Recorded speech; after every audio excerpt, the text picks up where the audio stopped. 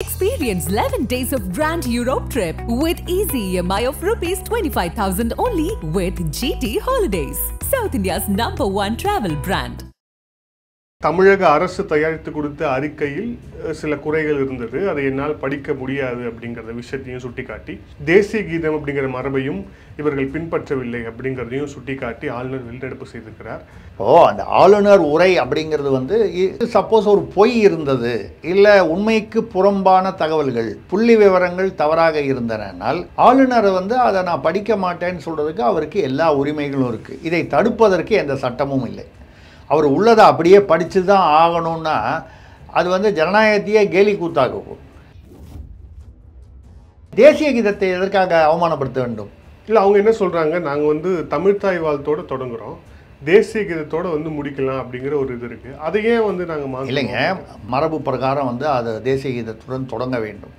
நாங்கள் தமிழ்நாட்டில் மட்டும் இதை மாற்றுவோம் அப்படின்னு சொல்கிறத விட, சரி தேசிய கீதம் முதல்ல பாடணுங்கிறது மரபு இருக்குல்ல, அடுத்தது தமிழ்த்தாய் வாழ்த்து பாடுங்க. இதில் தமிழக அரசுக்கு என்ன நஷ்டம்? நீங்கள் வந்து ஊப்பியில் மாப்பியில் வந்து அதிகமாக கொடுக்குறாங்கன்னு சொல்கிறதெல்லாம் பொய்யான தகவல். ஒரு சூழ்நிலை ஜம்மு அண்ட் காஷ்மீர் ஒரு தனி தீவு மாதிரி இருந்துச்சு, அங்கே தீவிரவாதம் இருந்துச்சு, பல காரணங்கள் இருந்துச்சு. இப்போ கொஞ்சம் கொஞ்சமாக அது வந்து ஒரு ஒரு ஒரு இயல்பு நிலைக்கு திரும்புகிற ஒரு சூழ்நிலை இருக்கிறது. நீங்கள் இது கூடாதுன்னு சொன்னால் அப்போ நான் வந்து ஒரு அடிப்படையான ஒரு கேள்வியை கேட்குறேன். சாதி ஒதுக்கீடு எதை வைத்து செய்கிறீர்கள்? யார் 95 மார்க் வாங்குறானோ அவனுக்கு காலேஜில் சீட்டு கொடுக்க வேண்டியதானே? கர்நாடகாவும் தமிழ்நாடும் மோடி வந்த பிறகு 3 மடங்கு அதிகமாக யூபிஏ அரசை விட நிதி பெற்றிருக்கிறது. நம்ம வீட்லேயே வந்து ஒரு பையன் நல்லா சாப்பிட்டு தெம்பா இருக்கான், ஒரு பையன் வீக்காக இருக்கான்னா யாருக்கு மருந்து வாங்கி கொடுப்பாங்க? வீக்காக இருக்கிறவனு தான் மருந்து வாங்கி கொடுப்பாங்க. அவனுக்கே மருந்து வாங்கி கொடுத்தான்னு கேட்டால் இது எவ்வளவு ஒரு அபத்தமான அரசியலோ அந்த அபத்தமான அரசியலை இங்கே கர்நாடகாவில் காங்கிரஸ் செய்யுது. அதனால் வந்து தமிழ்நாடும் சேர்ந்து செய்கிறது. நான் கேட்குறேன், இன்றைக்கி தமிழ்நாட்டில் இருக்கக்கூடிய அத்தனை அமைச்சர்களும், முதல்வர் குடும்பம் உட்பட அத்தனை அமைச்சர்களும் மூத்த நிர்வாகிகளும் தமிழ்நாட்டை தாண்டி எத்தனை இடத்துல நீங்கள் வந்து இன்வெஸ்ட்மெண்ட் பண்ணியிருக்கீங்க? லிஸ்ட் கொடுக்கவா? வெளி மாநிலத்தில் போய் முதலீடு செய்திருக்கிறீர்களே, அப்போ வந்து நீங்கள் வந்து தமிழகத்தை வஞ்சித்து விட்டீர்களா? அப்போது தமிழகத்தை வஞ்சித்தது யார்? மோடியா? மத்திய அரசா? வட மாநிலங்களா? இல்லை இங்கேயே உட்கார்ந்து கொண்டு இங்கே உள்ள பெருச்சாளிகளா? ஒரு அளவு கூட இது வந்து உண்மை இல்லை. ஏன்னா இது உண்மையா இல்லையா என்பது யூபிஏ அரசில் வந்து ஒதுக்கப்பட்ட நிதிகள் எந்தெந்த மாநிலத்துக்கு எவ்வளவு ஒதுக்கப்பட்டது, தமிழ்நாட்டுக்கு கர்நாடகாவுக்கு எதுக்கு எவ்வளவு ஒதுக்கப்பட்டது என்ற புள்ளி விவரங்களை எடுத்து பார்த்தாலே இவர்களுடைய பம்மாத்து வெளிப்பட்டுவிடும். ஆதன் தமிழ் நேயர்களுக்கு அன்பு வணக்கம். இன்றைய சிறப்பு நேர்காணலில் நம்முடன் இணைந்திருக்கிறார் தமிழக அரசியல் நிறுவனர் திருசக்தி சுந்தரராமன் அவர்கள். வணக்கம் சார். வணக்கம். இப்போ ரொம்ப ரீசெண்டான டெவலப்மெண்ட்டாக இன்று தமிழக சட்டசபை கூடியிருக்கிறது. தமிழக ஆளுநர் வந்து வழக்கம் போல வெளிநடப்பு செய்திருக்கிறார். இதில் வந்து தமிழக அரசு தயாரித்து கொடுத்த அறிக்கையில் சில குறைகள் இருந்தது, அதை என்னால் படிக்க முடியாது அப்படிங்கிற விஷயத்தையும் சுட்டிக்காட்டி, இருந்தாலும் ஆளுநருடைய உரை வந்து அப்படியே வந்து வைக்கப்படும்னு அவை முன்னவர் துரைமுருகன் ஒரு தீர்மானம் கொண்டு வர அதை வந்து ஏற்றுக்கொள்ளப்பட்டு அப்படியே நிறைவேறுகிறது. இதை எப்படி பார்க்குறீங்க? இந்த நிகழ்வு எப்படி பார்க்குறீங்க? இது அடிக்கடி நடக்க ஆரம்பிச்சிருச்சு தமிழ்நாட்டு அரசியலில். ஏன்னா முன்னாலேயே ஒரு தடவை வந்து ஆளுநர் வந்து போன சில வருடங்களுக்கு முன்னால் இதே மாதிரி ஒரு ஆளுநர் இருக்கும்போது ஆளுநருக்கு எதிராக சில கோஷங்கள் எழுப்பப்பட்டு அவர் அவையை விட்டு போகும்போது அமைச்சர் பொன்முடி அவர்கள் வந்து போயா என்று வந்து கொஞ்சம் ஒருமையிலும் மரியாதை குறைவாகவும் பேசுனது வந்து அதெல்லாம் வந்து வெளியே வந்துச்சு. அதாவது ஆளுநர் யார், அவர் என்ன செய்கிறார், அவர் செய்வது சரியா, அதுக்கெல்லாம் உள்ளே போக வேண்டாம். ஆளுநர் என்ற பதவிக்கு ஒரு மரியாதை இருக்கிறது. எப்படி சபாநாயகர் என்ற பதவிக்கு ஒரு மரியாதை, அங்கே உறுப்பினர்கள் வந்து சபாநாயகருக்கு மரியாதை, அவருடைய வார்த்தைகளுக்கு கட்டுப்பட வேண்டும் என்பது ஒரு நாகரிகம். எந்த கட்சிக்காரங்களாக இருந்தாலும் படுறாங்களா இல்லையா, அது பாராளுமன்றத்திலையும் சரி, எந்த மாநில அரசியல்லையும் சரி, போய் சபாநாயகர் மேலே பேப்பரை தூக்கி அடிக்கிறது, போகிறது வர்றது, இந்த ஜனநாயக கோமாளித்தனங்கள் இந்தியாவில் வந்து பல இடங்களில் அரங்கேறுவது உண்மை. தமிழ்நாட்டில் இது ஏற்கனவே நடந்தது. இப்போது அந்த ஆளுநர் உரை அப்படிங்கிறது வந்து இது வந்து இப்போது வந்து இல்லை, ரொம்ப வருஷம் முன்னாலேயே பார்த்தீங்கன்னா, அதாவது அரசு முதல்வர்னு சொல்லக்கூடிய தமிழக அரசு தயார் பண்ணிக்க கொடுக்கக்கூடிய உரையைத்தான் ஆளுநர் படிக்கிறார். சட்டம் வந்து அப்படி இது வந்து சட்டமுறை ப்ரொசீஜர். ஆனால் அதில் வந்து சப்போஸ் ஒரு பொய் இருந்தது, இல்லை உண்மைக்கு புறம்பான தகவல்கள், புள்ளி விவரங்கள் தவறாக இருந்தனால் ஆளுநரை வந்து அதை நான் படிக்க மாட்டேன்னு சொல்கிறதுக்கு அவருக்கு எல்லா உரிமைகளும் இருக்குது. இதை தடுப்பதற்கு எந்த சட்டமும் இல்லை. அவர் உள்ளதை அப்படியே படித்து தான் ஆகணும்னா அது வந்து ஜனநாயகத்தையே கேலி கூத்தாக்கும். இதுக்கு பேசாமல் வந்து சபாநாயகரோ முதல்வரோ படிச்சுட்டு போயிடலாமே. ஆளுநர் எதுக்காக அது படிக்கணும்? அவர் என்ன ஏதாவது டப்பிங் வாசிக்கிறார்? அவர் இல்லையே. அதாவது நம்ம வந்து ஒரு ஜனநாயகத்தின் யதார்த்தத்தை பார்ப்போம். ஜனநாயகம் என்ன ப்ரொசீஜர்ன்றது ஒன்று, இன்னொன்று அதோடைய அர்த்தம் என்ன. ஆளுநர் வந்து அப்படியே வாங்கி அவர் என்ன எழுதினாங்களோ வந்து சுக்குமி லகுதி இப்பிலி அப்படின்னு சொல்லி சுக்கு மிளகு திப்பிலியை வந்து அப்படி எழுதி கொடுத்தாங்கன்னா சுக்குமி லகுதி இப்பிலி அப்படின்னா அவர் படிக்கணும்னால் ஆளுநருங்கிற ஒரு அந்த பதவியே வந்து தேவையில்லாமல் சபாநாயகரை வச்சே படிச்சிடலாம், முதல்வர் படிச்சுட்டு போகலாம். அதுக்கு வந்து பாராளுமன்றத்தில் வந்து பெரும்பான்மையோட சட்ட மாற்றங்கள்லாம் கொண்டு வர வேண்டும். ரைட், இது ஒரு பக்கம். இப்போ அவர் என்ன பாயிண்டில் வந்து அவர் வெளிநடப்பு செய்திருக்கிறார் என்று இப்போ தான் சற்று முன்பு நான் அந்த தொலைக்காட்சியில் பார்த்தேன். அதில் என்னன்னால், ஒன்று தேசிய கீதம் வந்து அதாவது மரபு பிரகாரம் வந்து அது தேசிய கீதத்துடன் தொடங்க வேண்டும். இதில் தமிழக அரசுக்கு என்ன நஷ்டம்? அதாவது தமிழ்நாடு தமிழ் திராவிடம்னு நீங்கள் சொல்லக்கூடிய திராவிடம், நீங்கள் மட்டும்தான் திராவிடம்னு சொல்லிட்டு இருக்கீங்க. கர்நாடகா, கேரளா, ஆந்திராவில் யாரும் வந்து திராவிடத்தை பற்றி கவலைப்படல. நீங்கள் தான் திராவிடம்னு சொல்கிறீங்க. அதுக்கு காரணம் வந்து இங்கே அந்த நீதி கட்சி காலத்தில் வந்து தமிழர் அல்லாதவர் வந்து ஒரு கால் வந்து அப்படின்னு சொல்லி விரட்டிடுவாங்களோ மதராஸ் மாகாணத்தை விட்டுன்றதுக்காக ஒரு தற்காப்புக்காக திராவிடம்னு கொண்டு வரப்பட்டது. இல்லைன்னா திராவிடம்ங்கிறது ஒரு நாடு, திராவிடம்ங்கிறது கலாச்சாரம் இல்லை. நான் கூட வேறு ஒரு நேர்காணலாம் பேசியிருக்கேன். திராவிடம்ங்கிறது உண்மையில் சொல்ல போனால் தென்னிந்தியாவில் விந்திய மலைக்கு தெற்கே இருக்கக்கூடிய பிராமணர்களை திராவிடர்கள் என்று சொன்னதாக சரித்திர ஆவணங்கள் இருக்கு. ராகுல் டிராவிடுன்னு இருக்கார். அவர் வந்து பிராமண வகுப்பை சேர்ந்தவர். சாதியை இழுக்கணுங்கிறதுக்காக சொல்லலை. ஸோ திராவிடம் என்பது ஒரு இடம், நிலப்பரப்பு.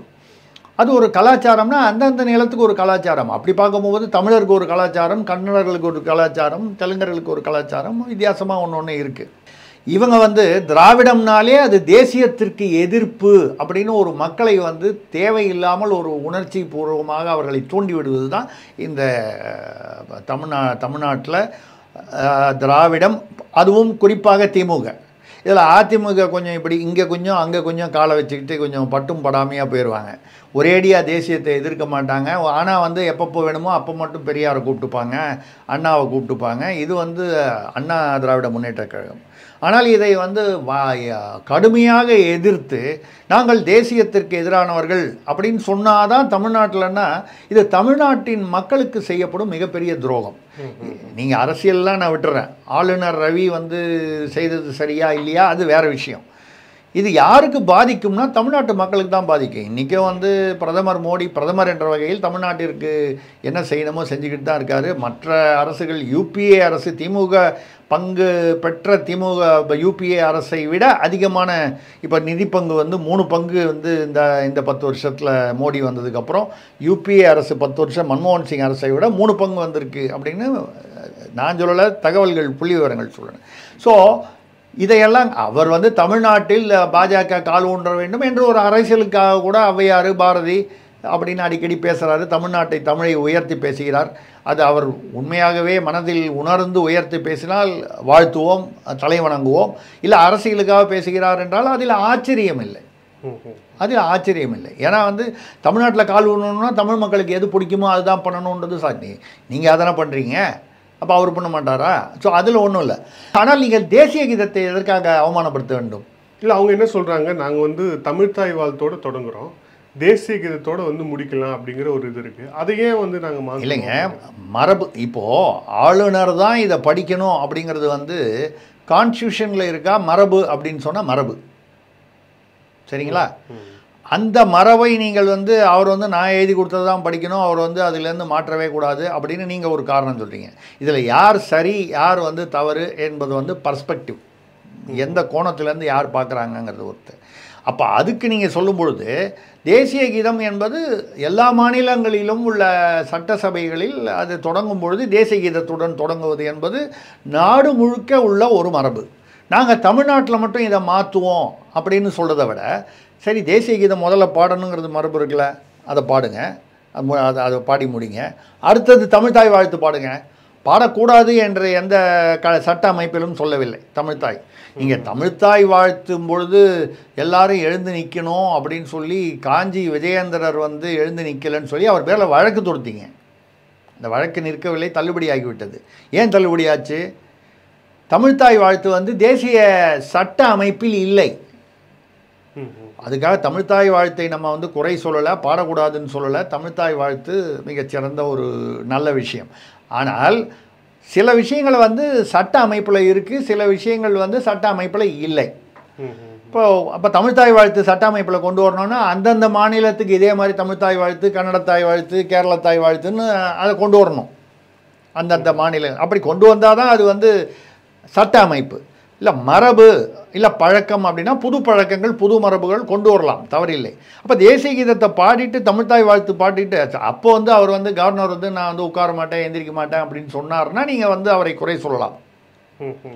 அது ஏன் வந்து தேசிய கீதம்? அப்போ தேசிய கீதத்தை நான் எப்போ பாடுவேன், மரபை பற்றி எனக்கு கவலை இல்லை, மற்ற மாநிலங்களை பற்றி எனக்கு கவலை இல்லை, சட்ட அமைப்பு. இது வந்து விதண்டாவாதமாக செய்வது. இதனால் வந்து தமிழக மக்கள் தேசிய கீதத்தை முன்னால் பாடினா பின்னால் பாடினா என்ன, தமிழக மக்களுக்கு வந்து என்ன வந்து அதனால் வந்து வித்தியாசம் வந்துட போகுது? ஒன்றும் இல்லை. அப்போ நீங்கள் கேட்கலாம், ஏன் அப்போ பின்னால் பாடினா ஒத்துக்க வேண்டியதானேன்னு. எல்லாமே ஒரு மரபு. இப்போ வந்து ஒரு விழாவில் வந்து வரவேற்புரைங்கிறது எப்போ சொல்லுவீங்க? விழா தொடங்கத்தில். நன்றி உரைங்கிறது எப்போ சொல்லுவீங்க? இல்லை ஏற்புரை எப்போ சொல்லுவீங்க? ஏற்புரை சொல்லி அப்புறம் கடைசியாக நன்றி உரை சொல்லுவீங்க. நாங்கள் முதல்ல நன்றி உரையோடு ஆரம்பிப்போம், கடைசியில் வரவேற்புரை சொல்லுவோம்னா அது வந்து அபத்தமாக இல்லையா? சட்டபூர்வமாக அது வந்து எதுக்குமே அதுக்கு தடை இல்லை அப்படின்னு சொன்னால், ஆனால் வந்து ஒரு பழக்க வழக்கம், ஒரு யதார்த்தத்துக்கு மாறுபட்டு இருக்கிறது. தேசிய கீதத்தை வந்து நீங்கள் சங்கராச்சாரியாரை வந்து நீங்கள் வந்து எழுந்து நிற்கலை அப்படிங்கும்போது அவங்களுக்கு சில இதெல்லாம் இருக்குது, இதுக்கு தான் எழுந்து நிற்கணும், இதுக்கு தான் இல்லைன்னு. அவங்க கோர்ட் என்ன சொல்லுச்சு? தேசிய கீதத்துக்கு எழுந்து நிற்கலைன்னா நீங்கள் வந்து சட்டப்படி நடவடிக்கை எடுக்கலாம், ஆனால் தமிழ்தாய் வாழ்த்து அந்த லிஸ்ட்டில் வரல, அதனால் எழுந்து நிற்கலைன்னு நடவடிக்கை எடுக்க முடியாதுன்னு சொல்லுச்சு. அது உயர்நீதிமன்ற தீர்ப்பு. அதை நம்ம வந்து ரைட். இப்போ எதுக்கு சொல்கிறேன்னா, தமிழ்தாய் வாழ்த்து பாடக்கூடாதுன்னு யாருமே சொல்லலையே. அப்போ நீங்கள் இந்த தமிழ்தாய் வாழ்த்துக்கு வந்து தேசிய கீதத்தை விட அதிக முக்கியத்துவம் கொடுக்கணும். அப்படி கொடுத்தா நீங்கள் தமிழை வாழ்த்துன்னா, ஏங்க நாங்கள் நடத்துகிற ஸ்கூல்லலாம் வந்து நாங்கள் வந்து தமிழுக்கு பதிலாக இங்கிலீஷ் தமிழ் கற்றுக் கொடுக்கக்கூடாது, பேசுனா ஃபைன் போடுவோம், நாங்கள் வந்து இங்கிலீஷில் தான் பேசணும்னு சொல்லுவோம். நீங்கள் வந்து தமிழ்நாட்டில் நடக்கிற விளையாட்டுத்துறைக்கு வந்து கேலோ அப்படின்னு தான் பேர் வைப்போம். எங்கள் கம்பெனிக்கு வந்து நாங்கள் ரெட் ஜெயண்ட்டுன்னு இங்கிலீஷில் பேர் வைப்போம். எங்கள் டிவிக்கு சன் டிவின்னு பேர் வைப்போம் இங்கிலீஷில், சூரிய டிவின்னு வைக்க மாட்டோம். இப்படி வந்து உங்கள் குடும்பத்தில், உங்கள் ஆட்சியில், உங்கள் கட்சியில் வந்து நீங்கள் வந்து தமிழை ஆதரிக்க மாட்டீர்கள், தமிழுக்கு எதுவும் செய்ய மாட்டீர்கள். ஆனால் பேசும்போது தமிழ் தமிழ் தமிழ் என்று பேசுவது வந்து இது என்ன விதமான ஒரு இந்த இரட்டை வேடம்? இந்த இரட்டை வேடத்தை வந்து மக்கள் வந்து புரிஞ்சுக்க மாட்டாங்கன்னு நினைக்காதீங்க. அது அந்த பீரியடெல்லாம் முடிஞ்சு போச்சு. ஒரு காலத்தில் அந்த பத்திரிகையை தவிர வேறு ஒன்றும் அவனுக்கு வந்து செய்தி வரத்துக்கு இல்லாமல் இருந்துச்சு. இன்றைக்கி வந்து எல்லா விதத்துலேயும் எல்லா விதமாகவும் வலைதளத்தில் வந்துடுது. அதனால் இந்த தேசிய கீதம் விஷயத்தில் தேவையில்லாமல் இவர்கள் வேண்டுமென்றே ஆளுநரை ப்ரவோக் பண்ணுறதுக்காகவே பண்ணியிருக்காங்கன்னு தான் தோணுது. அடுத்தது அந்த இவர்கள் வந்து சொல்லும் சில தகவல்களை வந்து அவர் வந்து இல்லை வந்து அதாவது அதில் வந்து சரியான தகவல்கள் இல்லை, உண்மைக்கு முரண்பாடான தகவல்கள் அப்படின்னு சொல்கிறாரு. எல்லாமே வந்து உங்களுக்கு அந்த இதை ஒரு பைசா கூட கொடுக்கல அப்படின்னு சொல்கிறாங்க. அதுதான் வந்து நீண்ட இந்த வாரத்திலே நீண்ட ஒரு விவாதமாக அதுதான் இருக்கிறது. மாநில அரசுகளுக்கு சரியான நிதி பகிர்வை வந்து மத்திய அரசு தரலை அப்படிங்கிறாங்க. கிட்டத்தட்ட குஜராத், பஞ்சாப், டெல்லி முதலமைச்சர்கள், தென்னகத்தில் இருக்கக்கூடிய முதலமைச்சர்கள் எல்லாம் போய் டெல்லியில் போராட்டம் நடத்தியிருக்கிறாங்க.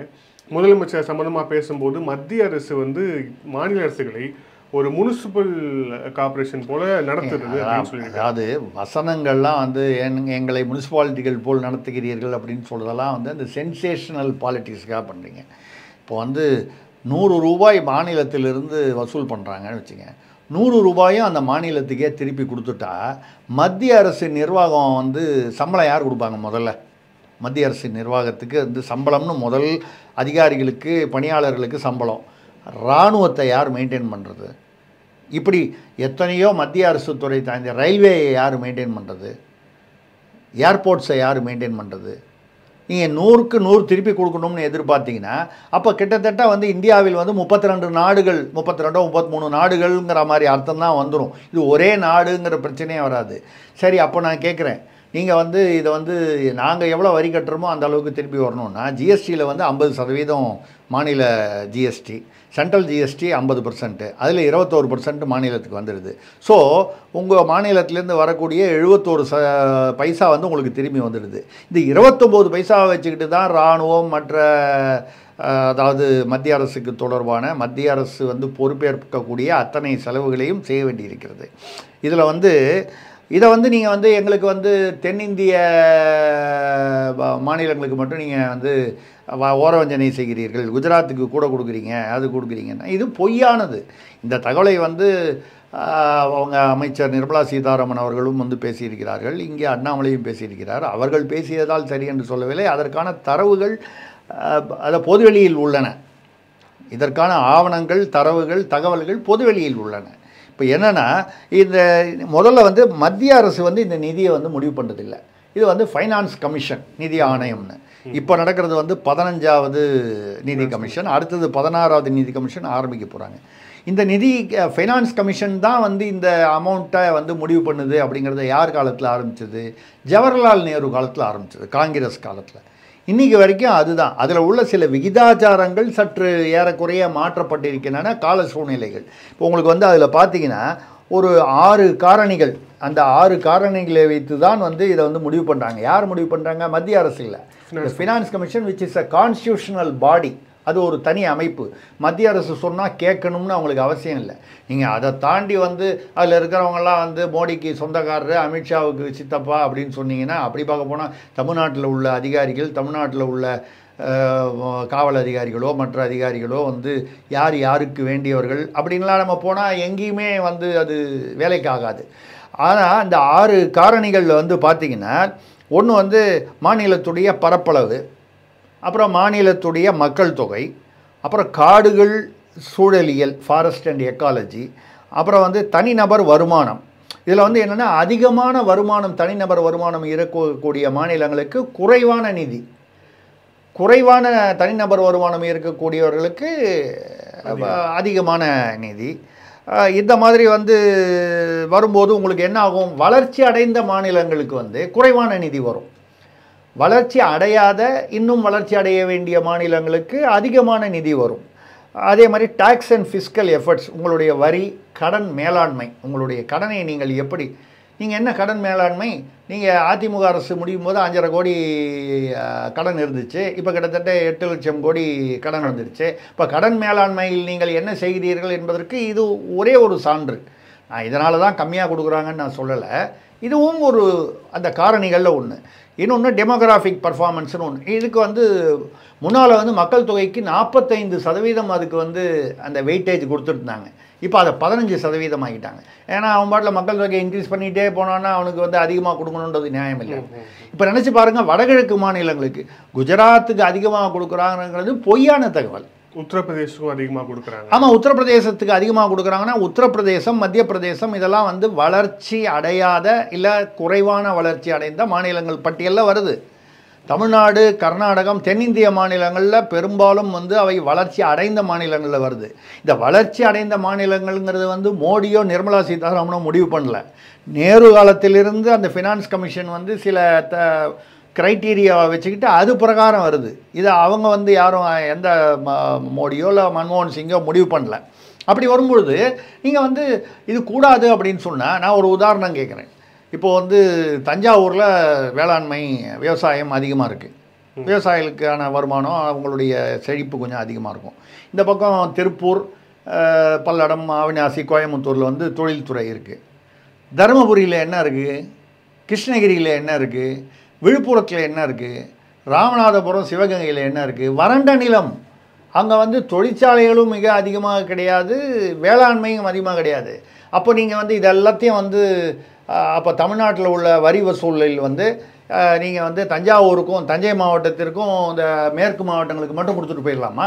இங்கே தொழில் வந்து அங்கே அதிகமாக இருக்குது, இங்கே வந்து வேளாண்மை அதிகமாக இருக்குது, இவங்களுக்கெல்லாம் வந்து அந்த வரி வருமானம் இல்லை அங்கே வந்து தருமபுரியில் இல்லை, ராமநாதபுரத்தில் இல்லைன்னா. ராமநாதபுரத்தில் நீங்கள் போய் பார்த்தீங்கன்னா எங்கேயுமே வந்து இந்த பச்சை பசேல்னு இருக்கிறதுக்கு வாய்ப்பே இல்லை. ஏன்னா பேரன் லேண்ட், ட்ரை லேண்டு, அது இயற்கை இயல்பாக. அப்போ அந்த மக்களுக்கு நீங்கள் வந்து சாப்பாடு வேண்டாமா?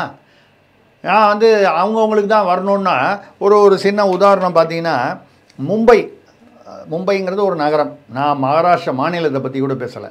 இந்தியாவிலேயே மொத்த வருமானத்தில் 37% வந்து மும்பையில் இருக்குது, இந்தியாவிலேயே. சரிங்களா? ஸ்டாக் மார்க்கெட், பங்கு மார்க்கெட்டில் வந்து 67% மும்பையில் தான். அதுக்கப்புறம் அந்த கடல்சார் வாணிகம் வந்து 73% மும்பை. எத்தனையோ துறைமுகம் இருக்குது, சென்னை இருக்குது, கொச்சின் இருக்குது, கொல்கத்தா துறைமுகம் இருக்குது, இன்னும் நிறைய விசாகப்பட்டினம் இருக்குது. இதெல்லாம் தாண்டி 73% கடல்சார் வணிகம் மும்பை துறைமுகத்திலேருந்து தான் நடக்குது. பாக்கி 27 தான் இவ்வளோ. இப்போது எல்லா வரியும் இந்தியாவில் வந்து மும்பைக்கு கொடுத்துடலாமா? சென்னைக்கு வேண்டாமா? இல்லை வேறு மற்ற நகரங்களுக்கு வேண்டாமா? பெங்களூருக்கு வேண்டாமா? பெங்களூரில் துறைமுகமே இல்லையே, நடுவில் இருக்குது. விஜயவாடா நடுவில் இருக்குது, ஹைதராபாத் நடுவில் இருக்குது. ஏதாவது துறைமுகம் இல்லாத கடல் சார்ந்த பகுதி. இப்போ எதை வச்சு ஏதோ ஒரு கணக்கு. இப்போ வடகிழக்கு மாநிலங்களுக்கு வந்து குஜராத்தை விட அதிகமாக வந்து ஜம்மு அண்ட் காஷ்மீர், வடகிழக்கு மாநிலங்கள், இவற்றுக்கு வந்து மிக அதிகமாக நிதி ஒதுக்கப்படுகிறது. மிக அதிகமாக நான் சொல்கிறது வந்து அந்த விகிதாச்சாரத்தில் அதிகமாக. நீங்கள் இங்கே 100 ரூபா கொடுக்குறாங்க, அங்கே 110 ரூபா கொடுக்குறாங்கன்னு நான் சொல்லலை. இவங்களுடைய அந்த விகிதாச்சாரத்துக்கு படி இவங்க வந்து 100க்கு இவங்களுக்கு வந்து உதாரணமாக எக்ஸ் பைசா வருதுன்னால் அவங்களுக்கு எக்ஸ் ப்ளஸ் பைசா வருது. ஏன் வருதுன்னா வடகிழக்கு மாநிலங்கள் வளர்ச்சி குறைவாக இருக்குது. அங்கே இப்போ தான் ரயில்வே போட ஆரம்பித்து மோடி வந்ததுக்கப்புறம் தான் பல இடங்களுக்கு வந்து ரயில் கனெக்ஷன் வந்திருக்கு. அது வரைக்கும் அவங்க கல்கட்டாவோ டின்சுக்கியாவோ வந்து தான் வந்து அவங்க இந்தியாவின் மற்ற பகுதிகளுக்கு வர வேண்டிய ஒரு சூழ்நிலை. ஜம்மு அண்ட் காஷ்மீர் ஒரு தனி தீவு மாதிரி இருந்துச்சு, அங்கே தீவிரவாதம் இருந்துச்சு, பல காரணங்கள் இருந்துச்சு.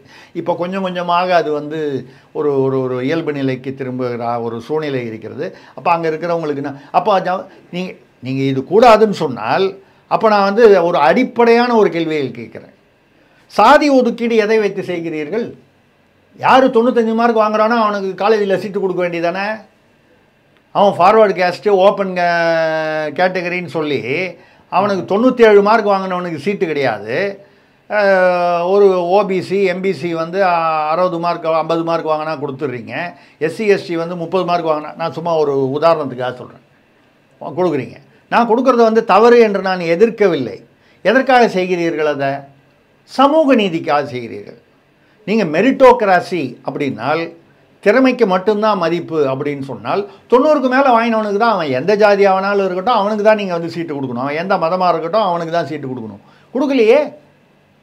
69% வரைக்கும் ஒதுக்கீடு பண்ணுறீங்களே. அப்போ அந்த 97% வாங்கினவெல்லாம் வந்து எத்தனையோ பேர் வந்து அதில் அடிபட்டு போகிறான் இல்லையா, திறமை இருந்தும். அப்போ அதற்கு என்ன நீதி? ஆமாம், ஆண்டாண்டு காலமாக இந்த ஜாதிகளில் இருக்கிறவங்க வந்து பிற்படுத்தப்பட்டிருக்காங்க.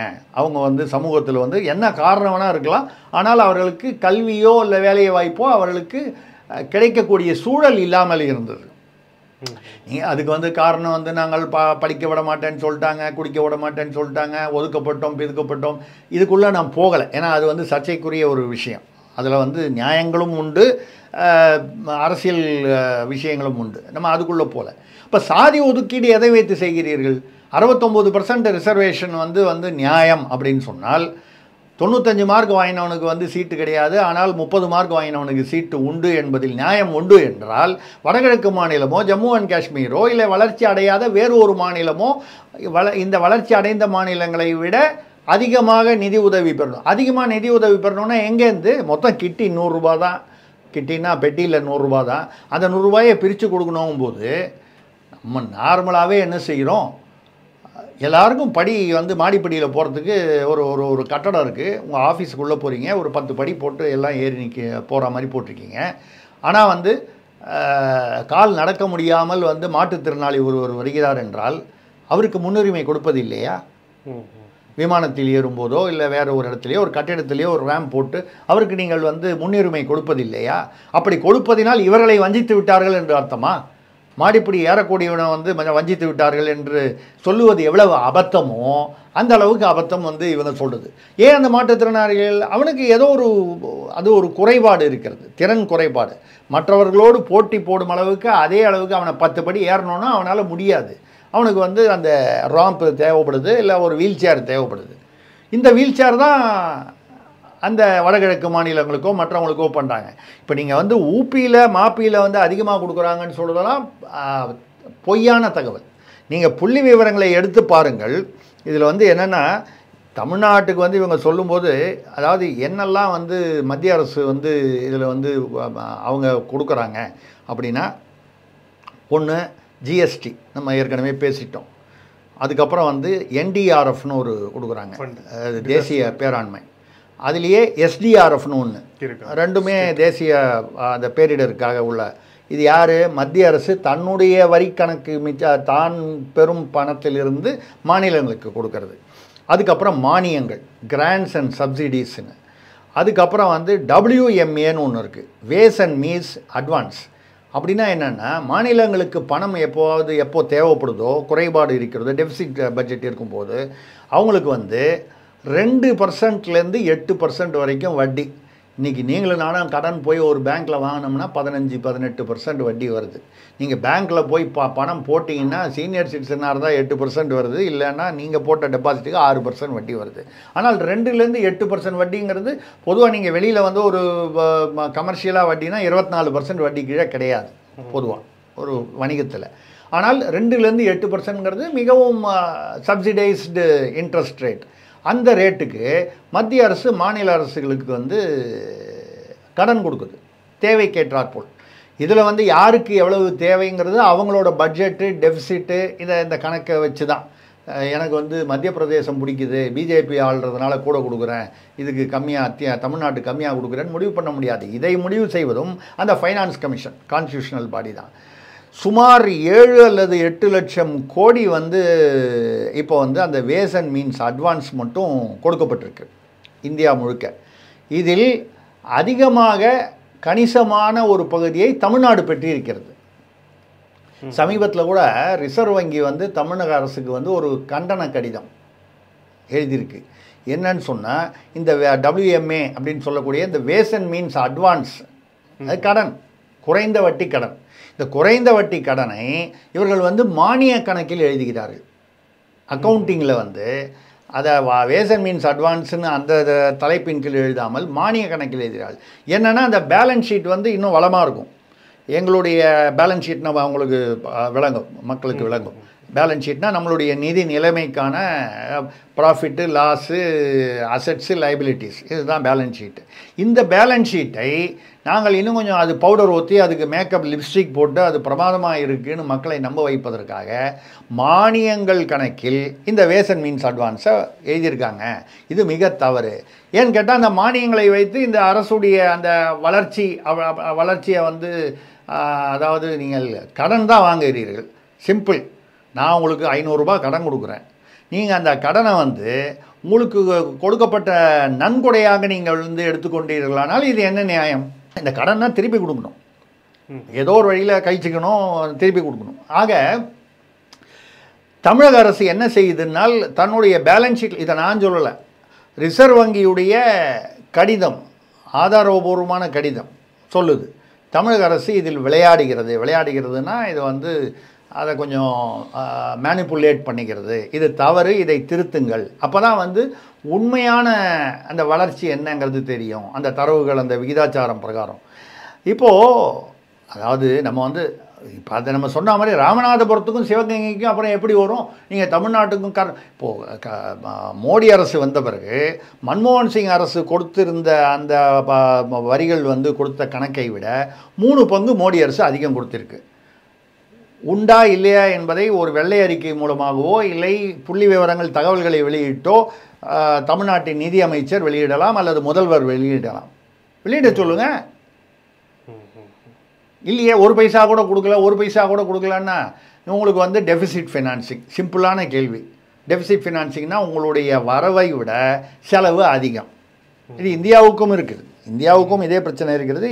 இந்தியாவுக்கு வந்து 14 லட்சம் கோடி ஒட்டுமொத்த இந்தியாவுக்கும் டெபிசிட் ஃபினான்சிங் 14 லட்சம் கோடி ரூபாய், தமிழ்நாட்டிற்கு மட்டும் 8 லட்சம் கோடி ரூபாய் கடன்.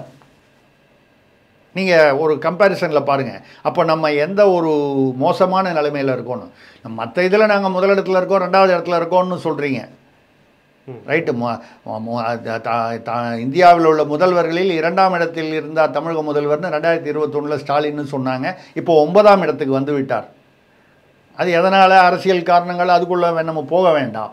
ஆனால் நீங்கள் இதை இந்த இந்த இந்த தரவுகள், இந்த சான்றுகளை வந்து பார்க்கணுமே தவிர, 2வது யதார்த்தம். நான் சொன்ன மாதிரி சாதி ஒதுக்கீடு, நீங்கள் வந்து அப்போ ராமநாதபுரம் சிவகங்கையில் இருக்கிறவங்களாம் வந்து சாவட்டோன்னு விட்டுருதா? நீங்கள் வந்து இல்லை எனக்கு ஏன் கொடுக்கலன்னு சும்மா தென்னிந்தியாவை வந்து தனியாக ஒரு நாங்கள் தென்னிந்தியா தனி நாடாக போயிடுவோன்னா போயிட்டீங்கன்னா, ஏங்க முதல்ல வந்து இங்கே பக்கத்தில் இருக்கிற நீங்கள் திராவிடம்னு சொல்லக்கூடிய கர்நாடகாவிலேருந்து காவிரியே உங்களால் சரி பண்ணிக்க முடியல, முல்லை பெரியாரை கேரளாவோட சரி பண்ணிக்க முடியல, ஆந்திராவோட கிருஷ்ணாவை சரி பண்ணிக்க முடியல, நீங்கள் தென்னிந்தியா தனி நாடாக்கிடுவீங்களா? நாடாக்கினா இப்போ நான் கூட வேறு ஒரு நேர்காணல் சொன்னேன், ஒரு மசால் வடை பண்ணால் கூட அந்த மசால் வடை வந்து எண்ணெய் ஒரு இடத்துலேருந்து ஒரு மாநிலத்துலேருந்து வருது, பருப்பு ஒரு மாநிலத்துலேருந்து வருது, கரண்டி ஒரு இடத்துலேருந்து வருது, இழுப்புச்சட்டி ஒரு இடத்துலேருந்து வருது. இப்படி பல இடங்களில் சேர்ந்தால் தான் உங்களுக்கு மசால் வடையே கிடைக்கிது. பல மாநிலங்களிலிருந்து வரக்கூடிய பொருட்களை வைத்து தான் ஒரு மசால் வடை. ஒரு உதாரணம், ஒரு பழைய சினிமாவில் வந்தது, அது ருத்ரதாண்டவம்னு நினைக்கிறேன். ஆமாம், அது எதுக்காக சொல்கிறேன்னா, அப்படி இருக்கும்பொழுது ஒரு கூட்டாட்சி தத்துவத்தில் பல விஷயங்கள் வந்து அப்படி தான் நிறைவேற முடியும். தமிழ்நாட்டில் நீங்கள் வெங்காயமும் உருளைக்கிழங்கும் வந்து தமிழ்நாட்டிலேயே உற்பத்தி ஆகுது. நீங்கள் வெளியிலேருந்து வந்து வெங்காயம் உருளைக்கிழங்கு வாங்காமல் இருந்துருவீங்களா? வாங்கும்போது பணம் கொடுத்து தானே வாங்கணும். இப்போது இங்கே இந்த வர்த்தகம் இந்த மாதிரி விஷயங்களில் வரும்போது யாருக்கு வந்து வளர்ச்சி குறைவாக இருக்கிறதோ, நம்ம வீட்லேயே வந்து ஒரு பையன் நல்லா சாப்பிட்டு தெம்பாக இருக்கான், ஒரு பையன் வீக்காக இருக்கான்னா யாருக்கு மருந்து வாங்கி கொடுப்பாங்க? வீக்காக இருக்கிறவனு தான் மருந்து வாங்கி கொடுப்பாங்க. அவனுக்கே மருந்து வாங்கி கொடுத்தான்னு கேட்டால் இது எவ்வளவு ஒரு அபத்தமான அரசியலோ, அந்த அபத்தமான அரசியலை இங்கே கர்நாடகாவில் காங்கிரஸ் செய்யுது. அதனால் வந்து தமிழ்நாடும் சேர்ந்து செய்கிறது. இல்லை இன்னொன்று கூட நீங்கள் பார்க்கலாம், இன்னொரு கோணத்தில் கூட பார்க்கலாம். இப்போ தருமபுரியோ இல்லை வந்து ராமநாதபுரமோ வந்து நான் வந்து ஒரு உதாரணத்துக்காக சொன்னேன். அங்கெல்லாம் வந்து பூமி வந்து விளைச்சல் இல்லாத பூமி, பெரிய தொழிற்சாலைகள் இல்லாத பூமி. அவங்களுக்கு வந்து அந்த மக்கள் உயிர் வாழ்வதற்கு அவங்களுடைய யதார்த்தமாக வந்து இங்கே உள்ள வரிப்பணம் தான் அங்கே செலவு பண்ணி ஆகணும். சரி, இப்படி இருக்கும் பொழுது ஆனால் கொஞ்சம் யோசனை பண்ணி பாருங்கள். அந்த ராமநாதபுரம் சிவகங்கை பகுதியை சேர்ந்த நகரத்தார்கள், செட்டியார்கள் என்று சொல்லக்கூடிய நகரத்தார்கள் தான் தமிழ்நாட்டில் பார்த்தீங்கன்னா, இல்லை இந்தியா பூரா, இல்லை அகில உலகத்துலேயும் வந்து ஃபினான்ஷியல் கம்யூனிட்டி அப்படின்னா முன்னால் நிற்கிறது அவங்க. இன்றைக்கி வந்து வட்டிக்கு பணம் வாங்கணும், இல்லை வட்டிக்கு மட்டும் இல்லை, ஒரு தொழில்துறையில் வந்து ஈடுபாடுன்னா அது செட்டியார் சமூகம், நகரத்தாருடைய பங்கு வந்து ஒரு கணிசமான பங்காக இருக்கும். இதே மாதிரி ராஜஸ்தானில் பாருங்கள், வெறும் பாலைவனம், சோத்துக்கே வழி இல்லை அவனுக்கு. அங்கே இருக்கிற மார்வாரிகள் எனக்கூடிய ராஜஸ்தானியர்கள் உங்கள் சவுகார்பேட்டில் மட்டும் இல்லாமல் எல்லா ஊர்லேயும், இங்கே சவுகார்பேட்டு சென்னையில் அதே மாதிரி ஒரு ஊர்லேயும் அவங்க வந்து பணம் கொடுத்து, வெறும் பணம் வட்டிக்கு மட்டும் பணம் கொடுப்பது மட்டும் இல்லை, தொழிற்சாலைகள், தொழில்கள். இப்போ நீங்கள் அம்பானியோ அதானியோ சொன்னால் இவங்கெல்லாமல் அதே. நம்மளை பொறுத்த வரைக்கும் கும்மிடி பூண்டி தான்னா மார்வாடி தான். நமக்கு வந்து நார்த் இந்தியனும் ஒன்று தான், ஈஸ்ட் இந்தியனும் ஒன்று தான், நார்த் ஈஸ்ட் இந்தியனும் ஒன்று தான் நமக்கு தமிழ்நாட்டில். அது அப்படி பழகி போச்சு. இல்லை எதுக்காக சொல்கிறேன்னா, இப்போ இவங்கெல்லாம் வந்து என்ன பண்ணாங்க, உங்களிடமிருந்து வரியாக வாங்கி அவர்கள் மக்களுக்கு, அந்த அந்த ஏரியா மக்களுக்கு வந்து நீங்கள் உதவுகிறீர்கள் என்பதால் அவர்கள் வந்து தன்னுடைய மைனஸ் பாயிண்ட்டை ப்ளஸ் பாயிண்ட்டாக மாற்றிக்கிட்டு அவங்க வந்து தங்களுடைய சொத்துக்களை, தன்னுடைய முதலீடுகளை வந்து அந்த ஊரில் ராமநாதபுரத்துலேயே வந்து இண்டஸ்ட்ரி ஆரம்பிக்கிறாங்க, சிவகங்கையில் மட்டுமா ஆரம்பிக்கிறாங்க, ராஜஸ்தானில் மட்டுமா ஆரம்பிக்கிறாங்க மார்வாடிகள்? இல்லையே, தமிழ்நாடு முழுக்க, இந்தியா முழுக்க, சர்வதேசம் முழுக்க, இங்கேருந்து பர்மா வரைக்கும் செட்டியார்கள் போனாங்க வியாபாரத்துக்காக.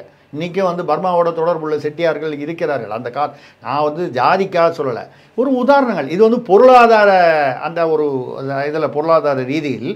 அப்போ வந்து நீங்கள் வந்து இப்போ அவங்க வந்து இப்படி நினச்சி பாருங்கள், ராமநாதபுரம் எங்கெல்லாம் வந்து நீங்கள் வந்து அங்கெல்லாம் வந்து அவங்களுக்கெல்லாம் ஒன்றும் வருமானம் இல்லை, அதனால் ஒன்றும் வரி இல்லை, அவங்களுக்கெல்லாம் நாங்கள் ஒன்றும் அலாட்மெண்ட் இல்லைன்னா, இப்போ எல்லா செட்டியார்களும் எல்லா மார்வாடிகளும் இனிமேல் வந்து நாங்கள் இங்கெல்லாம் இன்வெஸ்ட்மெண்ட் பண்ணல, சென்னையில் இன்வெஸ்ட்மெண்ட் பண்ணல, பெங்களூரில் பண்ணலன்னு சொல்லி அவங்க ஊருக்கே நாங்கள் போய்க்கிறோன்னு சொல்லிட்டாங்கன்னா இது நான் பேசுவது வந்து உங்களுக்கு வந்து ஒரு ஆர்கியூமெண்ட்டுக்காக பேசுகிற மாதிரி இருக்கலாம். இப்போ அந்த வடமாநில தொழிலாளர்கள் கூட போகும்போது அது ஒரு பெரிய பிரச்சனையாச்சுல்ல. அதான் சொல்கிறேன். அதாவது இப்படி சொன்னாலும் அது அபத்தம், நம்ம அப்படி ஆர்கியூ பண்ணதான் அபத்தம். நான் என்ன சொல்கிறேன்னா, இந்த கிவ் அண்ட் டேக் வந்து இது வந்து it is very important, essential. இது வந்து தவிர்க்க முடியாத கிவ் அண்ட் டேக். யார் வளர்ச்சி கம்மியாக இருக்கானோ அவனுக்கு உதவி செய்து தான் ஆக வேண்டும். அது யார் தியாகம் பண்ணணும்? வளர்ச்சி அடைந்தவர்கள் ஏதோ ஒரு வகையில் தியாகம் பண்ணணும். எவ்வளவு தியாகம் பண்ணணுங்கிறதுல வேணால் ஒரு வித்தியாசமான கோணம் இருக்கலாம், ஒரு கருத்து இருக்கலாமே தவிர தியாகம் செய்து தான் ஆக வேண்டும். இது வந்து மாநிலங்களுக்கு இடையிலுக்கு மட்டுமல்ல, ஒரு மாநிலத்தில் மாவட்டங்களுக்கு இடையில், ஒரு மாவட்டத்தில் நகரங்கள், சின்ன சின்ன நகரங்களுக்கு இடையில் பண்ணிதானே ஆகணும். நீங்கள் அது பண்ண மாட்டேன்னு சொன்னால் இது நம்ம டெக்னிக்கலாக நிறைய விஷயம் பேசிட்டோம். பட் ஆனால் இன்னைக்கு கூட இப்போ கூட அதே ஒரு பிரச்சாரம் முன்வைக்கிறாங்க. வடக்கு வாழ்கிறது தெற்கு தேய்கிறது அப்படிங்கிற பிரச்சாரம் இன்றும் வந்து முன்வைக்கப்படுது. ப்ளஸ் வந்து இந்த சதர்ன் ஸ்டேட்ஸ் வந்து வஞ்சிக்கப்படுது மத்திய அரசால் அப்படின்னு வந்து திருப்பி திருப்பி மீண்டும் அதே வாதம் முன்வைக்கப்படுது அரசியல் தரத்தில். இல்லை, இப்போ வஞ்சிக்கப்படுகிறது அப்படின்னால் அதுக்கான புள்ளி விவரங்களை நீங்கள் கொடுக்க வேண்டும். இப்போ வந்து உத்தரப்பிரதேசத்துக்கும் மத்திய பிரதேசத்துக்கும் அதிகமாக கொடுக்குறாங்க, அங்கே பாஜக வந்து ஆளும் மாநிலம். இதுதான் இப்போ வந்து தமிழ்நாட்டிலும் அவளும் சொல்கிறாங்க. சரி, இவர்கள் வாதத்தை ஒரு ஒரு ஒரு ஒரு ரீதியில் வந்து சரி என்று எடுத்துக்கொண்டு நீங்கள் மேலே அடுத்த கட்டத்துக்கு ஆய்வுக்கு போனீங்கன்னா, எப்போ இந்த 10 வருஷமாக தான் உத்தரப்பிரதேசத்துக்கும் மத்திய பிரதேசத்துக்கும் அதிகமாக கொடுக்குறாங்களா? மன்மோகன் சிங் அரசு, யூபிஏ அரசு, திமுக அதில் பங்கு வகித்த அரசு, அப்போது உத்தரப்பிரதேசம் மத்திய பிரதேசத்துக்கு அதிகமாக கொடுத்துருக்காங்களா, தமிழ்நாடுக்கு அதிகமாக கொடுத்துருக்காங்களா? எடுத்து பாருங்கள். இந்த டிஸ்பியூட் வந்து ரொம்ப நாளாக இருக்குது இல்லைங்க. நீங்கள் இப்படி ஒன்று சரி, டிஸ்பியூட் அதிகமாக இருக்குன்னா திமுக யூபிஏ அரசில் இருந்துதா இல்லையா? ஒரு கட்டத்தில் வந்து யூபிஏ அரசு இருப்பதற்கே வந்து அச்சாணியாக இருந்தது திமுக தான். அப்போ நீங்கள் சரி பண்ணியிருக்கலாமே. இதை தவறு வஞ்சிக்கப்படுவதுனால் உங்களுக்கு தெரியுமில்ல வஞ்சிக்கப்படுதுன்னு. நீங்கள் தான் 1949 திமுகவை தொடங்கிட்டீங்கல்ல. இத்தனை வருஷமாக உங்களுக்கு தெரியுங்களா? 67 வரைக்கும் இங்கே காங்கிரஸ் ஆட்சி இருந்தது. அதுக்கப்புறம் எந்த காங்கிரஸும் வந்து எதிர்த்தீங்களோ அந்த காங்கிரஸோடையே ஒரு நேரத்தில் நீங்கள் கூட்டணி போனீர்கள். அதெல்லாம் அரசியல் விட்டுருவோம். அப்போ நீங்கள் போனீங்களே, அப்போ இருந்த அந்த 10 வருடங்களிலோ அதற்கு முன்னாலேயோ நீங்கள் வந்து விபி சிங் அரசு, மற்ற சந்திரசேகர் அரசெல்லாம் இருக்கும்போது நடுவில் திமுக அரசு பல கட்சிகள் முட்டு கொடுக்கும்போது திமுக அரசு முட்டு கொடுத்து தான் அவங்களாம் நின்னாங்க. அந்த சமயத்திலோ இல்லை நீங்களே பங்கு வகித்த அந்த யூபிஏ அரசு 1லேயோ 2லேயோ நீங்கள் வந்து இதே உத்தரப்பிரதேசத்துக்கும் மத்திய பிரதேசத்துக்கும் வந்து குறைவாக இருந்ததா அதிகமாக இருந்ததா? தமிழ்நாடு விட அதிகமாக தானே இருந்தது. அப்பொழுது வந்து அந்த நியாயம், அப்பொழுது வந்து தமிழ்நாடு வஞ்சிக்கப்பட்டதுங்கிற பேச்சே எழலையே. இப்போ மட்டும் ஏன் எழுது? அதே உத்தரப்பிரதேசம் மத்திய பிரதேசம், அதுக்கு தான் சொன்னேன் அந்த 6 காரணிகள். அது டெக்னிக்கலாக போகிறத தவிர வேறு வழி இல்லை. அந்த 6 காரணிகளை வைத்து முடிவு செய்யும்போது உத்தரப்பிரதேசம் மத்திய பிரதேசம் வந்து அதிகமான இதை போயிடுது. குஜராத்தை விட அதிகமாக வருது. சரி, குஜராத்துக்கு வந்து அதிகமான வந்து மோடி அரசு, மோடியுடைய சொந்த ஊர்னு. ஏன் சிமன்பாய் பட்டேல் காங்கிரஸ் இருக்கும்போதும் அப்படி தானே இருந்துச்சு. குஜராத்தில் காங்கிரஸ் அரசு இருக்கும்போதும் இதே மாதிரி குஜராத் வந்து அதிகமாக பெற்றது. குஜராத்தை விட ஊபி மத்திய பிரதேசம் அதிகமாக பெற்றது. வடகிழக்கும் வந்து ஜம்மு அண்ட் காஷ்மீரும், அதாவது அமௌண்ட்டில் இல்லை, அந்த விகிதாச்சாரத்தில் வந்து, அதாவது அவர்களுடைய வரி வருமானத்திற்கும், அதாவது 100 ரூபாய் வருதுன்னா அவங்களுக்கு எவ்வளவு திருப்பி போகுது அப்படிங்கிற கணக்கில் அந்த பர்சன்டேஜில் வந்து அவங்களுக்கு சதவீதத்தில் வந்து ஜம்மு அண்ட் காஷ்மீரும் வடகிழக்கும் வந்து உத்தரப்பிரதேசம், மத்திய பிரதேசம், குஜராத்து, கர்நாடகா, தமிழ்நாடு இவற்றை விட அதிகமாக வந்து இருந்ததே. அப்போ நீங்கள் வந்து தென்னாடு வந்து வஞ்சிக்கப்படுகிறது, இது சும்மா வழக்கமாக அடைந்தால் திராவிட நாடு, இல்லையல் சுடுகாடுன்னு சும்மா உதார் விட்டுட்டு அதுக்கப்புறம் அது வந்து பிரிவினைவாதம்னு சொல்லி சட்டம் நேரு அதுக்கு எதிர்த்து வந்தோடனே அண்ணாதுரை என்ன பண்ணார்? அது தூக்கி உள்ளே போட்டார். அப்போ உடனே மாநிலத்தில் சுயாட்சி, மத்தியில் கூட்டாட்சின்னாரு, மாற்றிட்டார். நான் வந்து ஏன் மாற்றினீங்கன்னு கேட்கல. ஆமாம், இது பிரிஞ்சு ஒரு நாடும் அப்படியே பிரிஞ்சு பிரிஞ்சு பிரிஞ்சு பிரிஞ்சு தனித்தனியாக போகணும் அப்படின்னு சொன்னால் அது எந்த நாடுமே அதை ஒத்துக்காது. இல்லை, ஸ்ரீலங்காவில் வந்து நமக்கு வந்து ஈழத்தமிழர் பிரச்சனை வந்தது, அது தமிழர்கள் கொல்லப்பட்டார்கள், இனப்படுகொலை, அது ஒரு பக்கம்.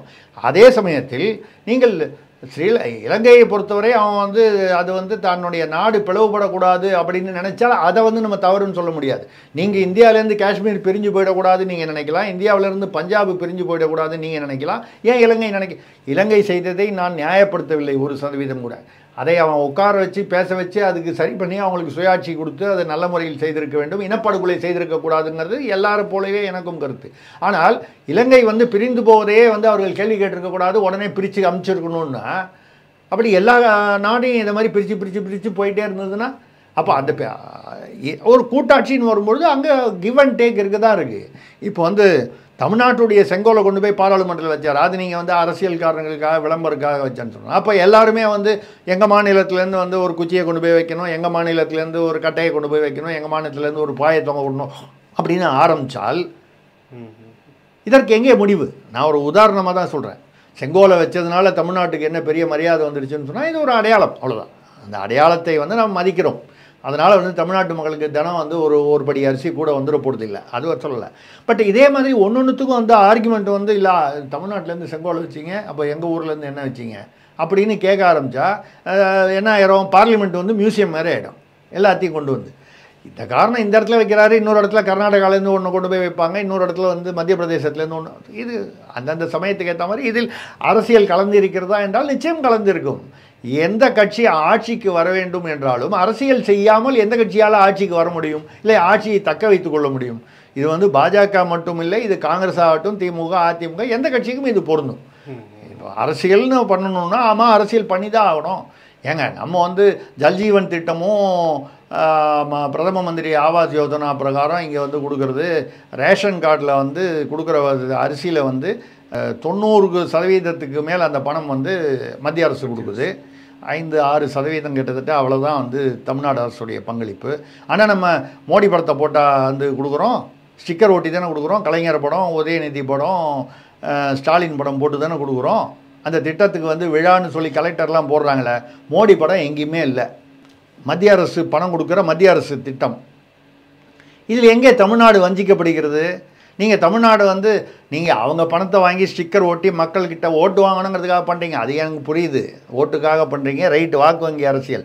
பட் அதை பண்ணிவிட்டு வஞ்சிக்கப்படுகிறதுனா எதை வைத்து வஞ்சிக்கப்படுகிறதுன்னு சொல்கிறீங்க? கர்நாடகாவும் தமிழ்நாடும் மோடி வந்த பிறகு 3 மடங்கு அதிகமாக யூபிஏ அரசை விட நிதி பெற்றிருக்கிறது.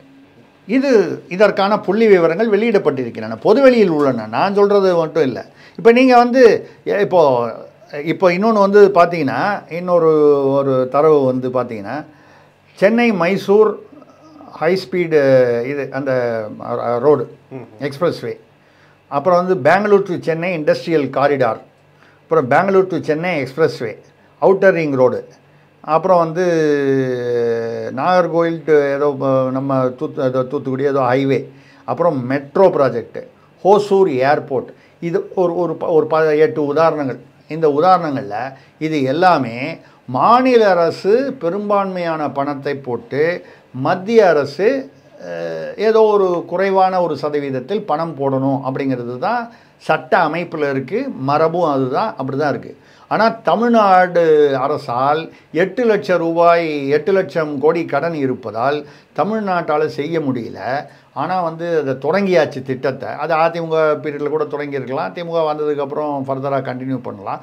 நான் இதில் திமுக அதிமுகன்னு பேசலை, தமிழக அரசு அப்படி இருக்கிறதுனால இந்த நான் சொன்ன ஒரு 8-9 திட்டத்துலேயும் 25%க்கு கம்மியாக வந்து போட வேண்டிய மத்திய அரசு 80% பணம் போடுகிறது. தமிழ்நாடு அரசுக்கிட்ட வந்து பணம் இல்லை என்பதற்காக 75-80% போட வேண்டிய தமிழ்நாடு அரசு 25%க்கு மேல் போட முடியவில்லை. இந்த பணம்லாம் எங்கேருந்து வரும்? இதெல்லாம் பற்றி மக்களுக்கு சொல்லுவீங்களா? வஞ்சிக்கப்படுகிறதுன்னு சொல்லும்போது, ஏன்னா இந்த மாதிரி டெக்னிக்கல் டீட்டெயில்ஸ், இப்போ நானே டெக்னிக்கல் டீட்டெயில்ஸ் சொன்னால் கொஞ்ச நேரத்தில் என்னமோ இந்த ஆள் வந்து ஸ்டாட்டிஸ்டிக்ஸ் சொல்லி போர் அடிக்கிறாருன்னு போயிடுவாங்க, சுவாரஸ்யமாக இருக்காதுன்னு விட்டுருவாங்க. யாரும் வந்து இந்த தரவுகளையும் தகவல்களையும் ஆராய்ச்சி செய்வதில்லை. மக்கள் இதை ஆய்வு செய்ய மாட்டார்கள், மக்களிடம் இது போய் சேராது, அல்ல அவங்களுக்கு புரியாதுங்கிறதை வைத்துக்கொண்டு வந்து என்னை வஞ்சித்து விட்டார்கள், இதை வஞ்சித்து விட்டார்கள்னு வந்து இது வந்து ஒரு அரசியல் நிலை தானே தவிர, இதே கர்நாடகா இதுக்கு முன்னால் வந்து பிஜேபி அரசு ஆண்டிருக்கு, இப்போ காங்கிரஸ் அரசு ஆளுது, அடுத்தது மாறி கூட வரலாம், தெரியாது. சரி, நீங்கள் வந்து உத்தரப்பிரதேசத்தில் இப்போ யோகி வரும்போது தானே வந்து ஆட்சி மாறிச்சு, அதுக்கு முன்னால் அகிலேஷ் யாதவ் இருந்தார், அப்போ காங்கிரஸும் கூட்டணியில் இருந்துச்சு. இப்போ அப்போ சரி பண்ணியிருக்கலாமே. அதாவது நீங்கள் யூபிஏ அரசியல் இருக்கும்பொழுது திமுகவோ இல்லை காங்கிரஸோ இதை சரி பண்ணியிருக்கலாமே. இன்றைக்கி போய் யார் வந்து முதல்ல வந்து உட்காந்து பேசுகிறான்னா சித்தராமையா தான் போய் பேசுகிறாரு, முதல்வர் கர்நாடகாவில், அவர் தான் வந்து பண்ணார். இதுக்கு முன்னால் காங்கிரஸ் வந்து கர்நாடகாவில் வந்து பதவியிலே இல்லையா? பொம்மை இருந்தார், பொம்மைக்கு முன்னால் எடியூரப்பா இருந்தார், அதுக்கு முன்னால் காங்கிரஸ் இருந்துச்சு இல்லை, பல காலம் காங்கிரஸ் இருந்தது இல்லை. அப்போது இது நேரு காலத்திலிருந்து இந்த திட்டம் தொடர்கிறது, இந்த ஃபினான்ஸ் கமிஷன் இந்த விகிதாச்சாரம் தொடர்கிறது என்றால் அந்த தொடர்வதை வந்து நீங்கள் நினைத்திருந்தால் இந்த வஞ்சிக்கப்பட்டது கொஞ்சிக்கப்பட்டதுன்னு சொல்கிறதெல்லாம் வந்து நிறுத்தியிருக்கலாமே. ஏன் நீங்கள் காங்கிரஸ் அரசாங்கம் மத்தியிலும் காங்கிரஸ் மாநிலத்திலும் காங்கிரஸ் இருக்கும்போது ஏன் அதை கர்நாடகா செய்யவில்லை? இன்றைக்கி ஏன் வந்து கதை சொல்கிறீங்க? ஜந்தர் மந்தரில் போய் நீங்கள் உட்காந்து ஒரு போராட்டம் பண்ணால் சும்மா ஒரு அரசியல் வந்து விளம்பரத்துக்காக தான் ஜந்தர் மந்தரில் போய் உட்காந்து போராட்டம் வந்து பண்ணுறீங்களே தவிர நீங்கள் வந்து உண்மையான விஷயமா இருந்தால் அதை அன்றைக்கி நீங்கள் பண்ணியிருக்கலாமே. நீங்கள் உங்கள் கையில் பவர் இருக்கும்போது பண்ணாமல் மோடி வந்த பிறகோ பாஜக வந்த பிறகோ உங்களுக்கான அந்த இதில் ஏதாவது குறைக்கப்பட்டிருந்தால், அந்த குறைக்கப்பட்டிருக்கிறது அந்த விகிதாச்சாரம் இப்போ வந்து 45% மக்கள் தொகைக்குன்னு சொன்னாங்க. அப்போ ஏன் அதை வந்து 10வது இதில் வந்து பார்த்திங்கன்னா 10வது நிதி கமிஷன் போது இவங்க வந்து கம்மி பண்ணியிருக்காங்க. ஆமாம், அது வந்து அந்த விகிதாச்சாரத்தை கம்மி பண்ணியிருக்காங்க. அது ஏன் பண்ணாங்கன்னா அதில் ஒரு நியாயம் இருந்தது. அவன் பாட்டில் ஃபேமிலி பிளானிங்லாம் ஒன்றும் இல்லாமல் அவன் பாட்டில் வந்து மக்கள் தொகையை கூட்டிக்கிட்டே போனால் அவனுக்கு வந்து நம்ம சோறு போட்டுக்கிட்டே போக முடியாது, கொஞ்சம் அதில் ஒரு கண்ட்ரோல் வரணும். அப்போ பாப்புலேஷன் கண்ட்ரோலில் கூட தென்னிந்தியா தான் தென்னக மாநிலங்கள் தான் பெட்டராக பெர்ஃபார்ம் பண்ணியிருக்குன்னு சொல்கிறாங்க. பண்ணியிருக்குன்னு சொல்கிறீங்க, கரெக்டு. அப்போ வந்து உங்களுடைய அவங்க வந்து என்ன பண்ணியிருக்காங்க, இதை ரெக்கக்னைஸ் பண்ணி நீங்கள் வந்து அங்கே நீங்கள் சொல்கிறது நான் சொல்ல வேண்டிய பதிலே நீங்கள் வந்து எடுத்து கொடுத்து விட்டீர்கள். ஏன்னா இப்போ வந்து தென்னிந்தியாவில் பெட்டர் ஃபேமிலி பிளானிங் கண்ட்ரோல் இருக்குதுன்னு சொல்கிறீங்க. அப்போ சென்ட்ரல் கவர்மெண்ட்டில் என்ன பண்ணாங்க, 10வது கமிஷனில் ஃபினான்ஸ் கமிஷனில் 45% வந்து வெயிட்டேஜ் இருந்தது மக்கள் தொகைக்கு, அதை 15% ஆகிட்டாங்க. சப்போஸ் 45% வச்சுருந்தாங்கன்னு வச்சுங்க, இன்றைக்கு நீங்கள் மோடி அரசை விமர்சிக்கலாம். நாங்கள் ஃபேமிலி பிளானிங் இவ்வளவு கண்ட்ரோல் பண்ணி நாங்கள் 100 பேர் இருந்த ஃபேமிலியை வந்து நாங்கள் 80 பேர் ஆக்கிட்டோம், அவன் வந்து 100 பேர் இருந்த இடத்துல அவன் 200 ஆக்கிட்டான், நீ 45% அதுக்கு வெயிட்டேஜ் கொடுத்தோன்னா நாங்கள் வஞ்சிக்கப்படுகிறோம்னு. நீங்கள் ஃபேமிலி பிளானிங் வந்து பெட்டர் கண்ட்ரோல் பண்ணிங்கன்ற காரணத்தை வைத்து தான் அந்த ஃபைனான்ஸ் கமிஷனில் அதை புரிந்து கொண்டு தான் 45% 15 ஆக்கிட்டான். அப்போ உங்களுக்கு அது அட்வான்டேஜாக இல்லையா? அட்வான்டேஜ். இது மக்களுக்கு புரியாது, அவ்வளவு சீக்கிரம் புரிந்துவிட முடியாது என்பதால் செய்யப்படும் பம்மாத்து அரசியல். அது திமுக செய்தாலும் சரி. இதில் வந்து வருத்தம் என்னென்னா, திமுக வழக்கமாக வந்து திராவிடம் என்றாலே தேசியத்துக்கு எதிரானது, ஏதோ இந்தியாவுக்கு எதிராக தமிழ்நாடு வந்து நம்ம வந்து பெரியார் மண்ணுன்னு சொல்லுவோம். என்ன பெரியார் மண்ணு? நீங்கள் வந்து பிரிட்டிஷ் அரசு வந்து பிரிட்டிஷ் அரசுக்கு எழுதி நீங்கள் வந்து மதராஸ் மாகாணத்தை நீங்கள் சுதந்திரம் கொடுக்க வேண்டாம், நீங்களே வச்சுங்கன்னு எழுதினார். அப்புறம் ஜின்னாவுக்கு, முகமது அலி ஜின்னாவுக்கு எழுதி பாகிஸ்தானை நீங்கள் பிரித்து கொண்டு போவது சரிதான், நான் ஏற்றுக்கொள்கிறேன், ஆனால் பாகிஸ்தானுடன் மதராஸ் மாகாணத்தையும் இணைத்து கொள்ளுங்கள் அப்படின்னு எழுதினார். அவருக்கு தான் வந்து இப்போ வந்து பாரத ரத்னா ஏன் கொடுக்கலன்னு இங்கே தமிழ்நாட்டில் சில பேர் கேட்டுக்கிட்டு இருக்காங்க.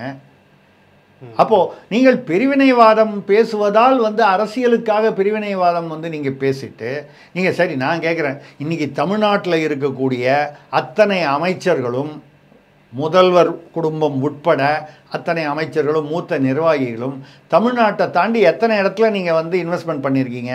லிஸ்ட் கொடுக்கவா? ஒரு அமைச்சரும் எங்கெங்கெல்லாம், பீகாரில், ஹரியானாவில், உத்தரகண்டில், நான் திமுக மட்டும் சொல்லவில்லை, ஆண்ட கட்சியில் திமுக அதிமுக தான் மாற்றி மாற்றி ஆண்டாங்க. ஏதோ அந்த காங்கிரஸ் தலைவர்களோ மற்ற யாரோ அந்த தலைவர்களோ வந்து 1-2 ஏதோ அங்கங்கே இருக்கும். அதை தவிர பெரும்பாலும் வந்து திமுக அல்லது அதிமுக தான். வெளி மாநிலத்தில் போய் முதலீடு செய்திருக்கிறீர்களே, அப்போ வந்து நீங்கள் வந்து தமிழகத்தை வஞ்சித்து விட்டீர்களா? எங்கேயோ போய் engineering college, medical college open பண்ணுறீங்க, கேஸ் ஃபேக்ட்ரி ஓப்பன் பண்ணுறீங்க, பீர் ஃபேக்ட்ரி ஓப்பன் பண்ணுறீங்க, ஸ்டீல் ஃபேக்ட்ரி ஓப்பன் பண்ணுறீங்க. லிஸ்ட்டு எடுத்து பேசுவோமா? அமைச்சர் பேரோடு பேசுவோமா? எந்த காலேஜு, எந்த இடத்துல, எந்த வருஷம் போட்டதுன்னு தகவல்களோட என்னால் பேச முடியும். அப்போது தமிழகத்தை வஞ்சித்தது யார்? மோடியா, மத்திய அரசா, வட மாநிலங்களா, இல்லை இங்கேயே உட்கார்ந்து கொண்டு இங்கே உள்ள பெருச்சாளிகளா? தமிழ் தமிழ் தமிழ் என்று மூச்சு கொடுத்துறோ பேச்சு கொடுத்துறோ வந்து கதை பண்ணிக்கிட்டு இருக்கிற இங்கே உள்ள பெருச்சாளிகளா? இந்த பெருச்சாளிகள் வந்து சாப்பிட்றத விடவா வந்து வட மாநிலத்துலேருந்து வந்து சாப்பிட்றாங்க. ஆனால் அவன் பானிபூரி வாயன், அவன் இவன் ரைட்டு. நினச்சி பாருங்கள், அந்த காலத்துலேருந்து சவுகார்பேட்டுன்னு ஒன்று வந்து சென்னையில் இல்லாமல் இருந்தால் இங்கே வந்து வியாபாரம் கொடிகட்டி ஓரளவுக்கு வந்து வளர்ந்துருக்குமா? நான் சொல்கிற மாதிரி ராமநாதபுரத்துலேயும் சிவகங்கையிலையும் வறண்ட மாநில பகுதிகளைச் சேர்ந்த நகரத்தார் இல்லைன்னா தமிழ்நாட்டில் வந்து எடுத்து பாருங்கள். 1900 சுதந்திர போராட்டத்தை ஒட்டி வரக்கூடிய தொழிற்சாலைகளில் பல தொழிற்சாலைகள், பல தர்மஸ்தாபனங்கள் நகரத்தார். நான் நகரத்தாரும் இல்லை, மார்வாடியும் இல்லை. அவங்கள சப்போர்ட் பண்ணுறதுக்கு எனக்கு வேறு அதெல்லாம் ஒன்றும் காரணங்கள், பர்சனல் ரீசன்ஸ் இல்லை. எதுக்காக சொல்கிறேன்னால் இதை நாம் புரிந்து கொள்ள வேண்டும். இது வந்து அவங்க பண்ணியிருக்காங்கன்னா அது எந்த ஜாதி பண்ணாங்க, எந்த இனம் பண்ணாங்க, எந்த மாநிலத்துக்காரங்க பண்ணாங்கங்கிறத தாண்டி நம்ம வந்து இந்த ஈக்குவேஷன், இந்த பேலன்ஸை புரிந்து கொள்ள வேண்டும். எனக்கு என்னமோ அரசியல்வாதிகள் ஒன்றும் புரிஞ்சு கொள்ளாமலாம் ஒன்றும் இல்லை. பிடிஆர் தியாகராஜன் போன்ற மிக சிறந்த நிதி நிபுணர்கள் வந்து உலக வங்கி அளவில் வந்து பெரிய நிறுவனங்களில் வந்து அவர் வந்து பணியாற்றியிருக்காரு. அவரை மாதிரி ஆட்கள் இங்கே இருக்கும் பொழுது, நான் அவரை மட்டும் சொல்லலை, அது மாதிரி எத்தனையோ பேர் இருக்காங்க. அவங்க இருக்கும்போது இப்போ கூட ஒரு ரகுராம் ராஜன் ஏதோ பேசியிருக்காரு, நம்ம பழைய ஆர்பிஐ அவர் இப்போ பேசுகிற தத்துவங்கள்லாம் வந்து அவர் ஆர்பிஐயில் வந்து கவர்னராக இருக்கும்போது இந்த தத்துவத்தில் 10% பேசி அதை வந்து அவர் வந்து இம்ப்ளிமெண்ட் பண்ணியிருந்தா கூட கொஞ்சம் இன்னும் பெட்டராக எக்கானமி டெவலப் ஆகிருக்குமே. அதையே உங்களுக்கு ரிட்டையர் ஆனதுக்கப்புறம் வந்து அப்புறம்தான் வந்து இந்த அறிவு ஞானம் வருது, திடீர்னு அறிவு ஜீவிகள் ஆகிடுங்க. அங்கே இருக்கும்போது நீங்கள் அந்த பதவியில் பொறுப்பில் உட்கார்ந்துருக்கும்போது இதே நீங்கள் வேறு யார் சொல்கிறதையும் கேட்க வேணாம். இப்போ நீங்கள் சொல்கிற அதே காரணிகளை, அதே வந்து கொள்கைகளை வந்து அன்னைக்கு வந்து நீங்கள் நடைமுறைப்படுத்தி இருந்தால் இந்தியா இதை விட இன்னொரு ஒரே 1% முன்னேறி இருக்கலாமா? ஆக இது வந்து வெறும் வெத்து அரசியல். இந்த அரசியல் வந்து இப்படி பண்ணதுனால வந்து DK சிவகுமாரோடைய சகோதரர் வந்து தென்னாடு அப்புறம் தனியாக போக வேண்டியிருக்கும். இது வந்து அபத்தமான ஒரு பேச்சு. வந்து இல்லை, இதை காங்கிரஸும் ஏற்றுக்கொள்ளாதுன்னு நினைக்கலாம். காங்கிரஸ் மொத்தம் இல்லை, காங்கிரஸில் வந்து ஒரு சிலர் வந்து இதை கண்டித்திருக்கிறார்கள். கார்கேவே முட்டு கொடுத்திருக்கிறார். வருத்தத்திற்குரிய விஷயம் வந்து பிரியங்கா கார்கே அவருடைய மகளும் சரி, இப்போ கார்கே அவர்களும் சரி, இதை வந்து அவர் இந்த அர்த்தத்தில் சொல்லலை. ஓகே, வேறு வழி இல்லை, அது அரசியல் டேமேஜை வந்து கண்ட்ரோல் பண்ணுறதுக்காக அவங்க அப்படி பேசியிருக்காங்க. இருந்தாலும் வந்து அதாவது திமுக இப்படி பேசுவது எனக்கு ஆச்சரியமாக இல்லை. ஏனென்றால் அடைந்தால் திராவிட நாடு, இல்லையேல் சுடுகாடு என்று தேசியத்துக்கு எதிராகவே தமிழனை தூண்டிவிட்டு இது தமிழன்னு சொல்லக்கூடாது, திராவிடம்னு சொல்லணும்னு இந்த உணர்ச்சி பூர்வமான அரசியலை மக்களை வஞ்சிப்பதற்காகவே செய்து வருகிறது திராவிடம். நான் சொல்கிறது திமுகன்னு சொல்லும்போது அதிமுகவையும் சேர்த்து தான் சொல்கிறேன். ஏன்னா இவங்க கொஞ்சம் அதில் தீவிரமாக தான் இருப்பாங்க, அவங்க கொஞ்சம் மாடரேட்டாக இருப்பாங்க, அவ்வளோதான். ஆனால் இந்தியாவை 70 வருடங்கள் ஆண்ட காங்கிரஸ் வந்து இப்படி ஒரு பிரிவினைவாதம் வந்து தென்னிந்தியாவை தனியாக பிரிச்சுருவோன்னு பேசினால், ஏங்க ஆந்திராலேருந்து தெலுங்கானாவை சந்திரசேகர ராவ் பிரிக்கணும்னு போராட்டம் வந்து 1 வருஷமாக என்னமோ அவர் வந்து போராட்டம் பண்ணார், கண்டினியூஸாக உண்ணாவிரதம் இருந்தார். அவரை பிடிச்சி ஜெயிலில் போட்டாங்க. கடைசி வரைக்கும் தெலுங்கானாவை பிரிப்பதற்கு காங்கிரஸ் ஒத்துக்கொள்ளவில்லையே. ஆந்திரா ரெண்டுமே தெலுங்கு பேசுகிற வந்து இடங்கள். அதில் வந்து தெலுங்கானாவை தனியாக கேட்கும்போது உங்களால் கொடுக்க முடியாது, நீங்கள் கொடுக்க முடியாதுன்னு சொல்வதற்கான காரணங்கள் நியாயமான காரணங்களாகவே ஏற்றுக்கொள்கிறோம். நியாயமான காரணங்களும் இருக்கும், யதார்த்தத்தில் வந்து அவர்களுடைய ஆர்கியூமெண்ட்ஸ்லையும் ஏதோ வித்தியாசம் இருக்கும். 2 பக்கமும் நியாயம் இருக்கும்னு வச்சுங்க. ஆனால் நீங்கள் கொடுத்தீங்களா? கொடுக்கல. எப்போ நீங்கள் தெலுங்கானாவை பிரித்து கொடுக்காமல் இருக்கும்போது நாட்டை துண்டாடுவதா, சாரே ஜஹாசே பாட்சா அப்படின்னு ஏதோ ஒன்று பேசிட்டு போவீங்க. அப்போ கதை சொல்லுவீங்க, நேரு அதை சொன்னார், மகாத்மா காந்தி இதை சொன்னார்னு அவங்க கோட் பண்ணுவீங்க. அப்போ உங்களுக்கு நேதாஜியும் தெரியாது, பட்டேலையும் தெரியாது உங்களுக்கு.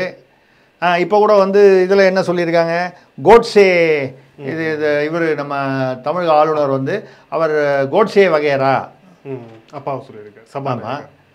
கோட்ஸே வகைரான்னா மகாத்மா காந்தியோட கொள்கைகளை பிடிக்காத யாரோ ஒரு தீவிரவாதி. அவன் எந்த இனமாக இருந்தால் என்ன, எந்த ஜாதியாக இருந்தால் என்ன, அவன் யாராக இருந்தால் என்ன, அவன் ஒரு தனி மனிதன், அவனுக்கு எந்த இயக்கத்துக்கும் தொடர்பு இல்லைன்னு அந்த நான் கோட்ஸேவுடைய ஆதரவாளன் இல்லை என்பதை சொல்லிவிட்டு தான் இதை சொல்கிறேன். கோட்ஸேவுடைய அந்த வழக்கை விசாரித்து அவர் வந்து ஏறக்குறைய 5 மணி நேரம் அவரை வந்து வாதாட விட்டுவிட்டு அதுக்கப்புறம் அந்த ஜட்ஜி சொன்ன ஒரு பேர் கோக்லே ஒரு பேர், அவர் வந்து சொன்னது என்னென்னால், இதுவே இங்கிலாந்து போன்று இங்கே வந்து ஒரு ஜூரி இருந்திருந்தால், ஜூரின்னா அந்த பொதுமக்கள்கிட்டருந்து வர வச்சு அவங்கள்ட்ட தீர்ப்பு கேட்டு அந்த தீர்ப்பை தான் நீதிபதி சொல்ல முடியும். நீதிபதியின் தீர்ப்பு வந்து வராது. இருந்திருந்தால் கோட்ஸே நிரபராதி என்று விடுவிக்கப்பட்டிருப்பார் ஏன் அப்படின்னு சொன்னால் அவருடைய தரப்பில் அவ்வளவு நியாயங்கள் இருக்கின்றன. கொலை செய்தது வந்து கிரிமினல்லையே வந்து அது இட் இஸ் அன் அஃபென்ஸ், அது குற்றம். அதில் வந்து யாருக்குமே வந்து இரண்டாவது இது இருக்க முடியாது. ஆனால் இப்படி யோசனை பண்ணி பாருங்க, பகத்சிங் சுட்ட போது வந்து அவர் வந்து வெள்ளைக்காரனை சுட்டார்னா அது வந்து ஒரு தேசிய, அவர் வந்து நம்மளோட தேசத்தின் பாதுகாப்பாக நம்ம தேசத்தின் சுதந்திரத்துக்காக அவர் பண்ணார்.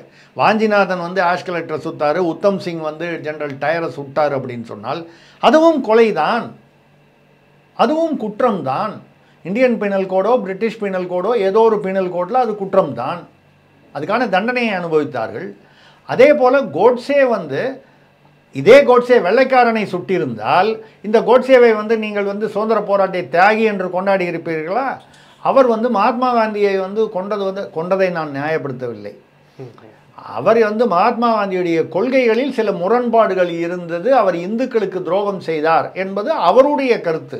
அந்த கருத்தை ஏற்றுக்கொள்பவர்களும் உண்டு, இல்லை அந்த கருத்துகளில் சிலவற்றை ஏற்றுக்கொள்வதும் உண்டு, இல்லை சிலவற்றை ஏற்றுக்கொள்ள முடியாது. அப்போது நீங்கள் கோட்ஸே என்று ஒரு கவர்னரை பார்த்து சொல்லும் பொழுது பதிலுக்கு அவங்க வந்து, அதாவது பாஜகவினர் வந்து உங்களை வந்து ஒசாமா பின் லேடன்னு சொன்னால் ஒத்துப்பீங்களா? சரி, நீங்கள் வந்து கோவை குண்டுவெடிப்பில் வந்து ஒரு 52 பேரோ என்னமோ இறந்து போனாங்க, 200 பேருக்கு மேலே வந்து காயமடைந்தாங்க கோவை குண்டுவெடிப்பில். அதில் உள்ள கோவை பாட்ஷாவையோ இல்லை வந்து மற்றவர்களையோ வந்து விடுதலை செய்யணுங்கிறீங்களே. அப்போ நீங்கள் கோட்ஸே இனமான கவர்னரை பார்த்து கேட்கும்போது நீங்கள் ஒசாமா பின் லேடன் இனமா அப்படின்னு உங்களை பார்த்து கேட்குறதுக்கு எவ்வளோ நேரம் ஆகும்? இப்போ நீங்கள் வந்து மாவீரன் பிரபாகரன் அப்படின்னு சொன்னால் அவருடைய தலைமை, அவருடைய வந்து தமிழர்களுக்கு அவர் ஆற்றிய பங்கு என்பதற்கு எவ்வளவுக்கு எவ்வளவோ அவருக்கு பெருமை இருக்கிறதோ அதே அளவுக்கு அவருக்கு எதிரான விமர்சனங்களும் இருக்குது. ராஜபக்சே வந்து இவரை வந்து தமிழர்களை கொண்டால் அது இனப்படுகொலை, விடுதலை புலிகளே வந்து பிளாட்டு, இபிஆர்எல்எஃப், டெலோ இவங்களெல்லாம் கொன்றால், தமிழனை கொன்றால் அது இனப்படுகொலையில் வராதா அப்படின்னு கேட்பவர்கள் இருக்கிறார்கள். இதில் எது நியாயங்கிறத விட எது அந்தந்த கால யதார்த்தத்துக்கு சரியாக வருதுன்னு தான் பார்க்கணுமே தவிர, இப்போ அதனால் வந்து ஒருத்தர் வந்து இப்படி நோல் அப்படின்னு, இப்போ கோட்ஸே ரைட்டு, கோட்ஸே ஒரு உதாரணமாக தான் நம்ம அவருக்கு சொன்னதுனால நம்ம அதை பற்றி பேசுகிறோம். கோட்ஸே வந்து மகாத்மா காந்தியை கொன்றவுடன்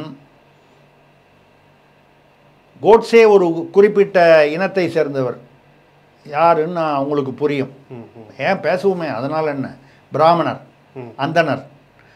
அதனால் மகாராஷ்டிராவிலும் வங்காளத்திலும் 6000 பிராமணர்கள் கொல்லப்பட்டார்கள் காங்கிரஸுடைய ஏற்பாட்டால். இன்னும் சரித்திரம் இருக்குது. ஆனால் எந்த ஸ்கூல் டெக்ஸ்ட் புக்லேயாவது வருதா? அது படிச்சிருக்கீங்களா? ஆனால் ஆதாரபூர்வமாக அரசு, அதாவது அரசுடைய ஆவணங்கள், ப்ரைவேட்டாக வந்து யாரோ பத்திரிகாரன் எதுனா அவன் டுபாகுரு, அவன் வந்து வேணும்னு எழுதிட்டான், அவன் ஆர்எஸ்எஸ்காரன், அவன் வந்து ஏதோ இந்துத்துவான்னு ஏதாவது ஒன்று சொல்லலாம். இந்த ஆர்எஸ்எஸ் இந்துத்துவாலாம் இப்போ வந்தது தானுங்க. ஆர்எஸ்எஸ் வேணால் அந்த காலத்தில் இருந்ததே தவிர அதுக்கப்புறம் வந்ததெல்லாம் இப்போ இந்துத்துவா பாஜக என்பதெல்லாம் பிற்கால ஜனசங்கம் வந்து அதுக்கப்புறம். அப்போ இந்த பீரியட்லேயே 6000 பிராமணர்கள் வந்து கொல்லப்பட்டார்கள், அப்பாவி பிராமணர்கள். ஒரே ஒரு கோட்ஸே வந்து அவன் செய்தது தவறு.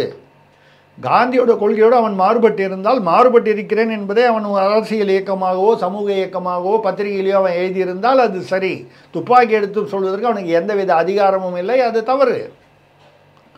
ஆனால் அந்த கோட்ஸே ஏதோ ஒரு இனத்தை சேர்ந்தவன் என்பதற்காக நீங்கள் 6000 பிராமணர்களை வந்து அந்த குலத்தை சேர்ந்த அப்பாவி ஆண்கள், பெண்கள், குழந்தைகளை வந்து கொண்டிருக்கிறீர்களே, அது என்ன நியாயம்?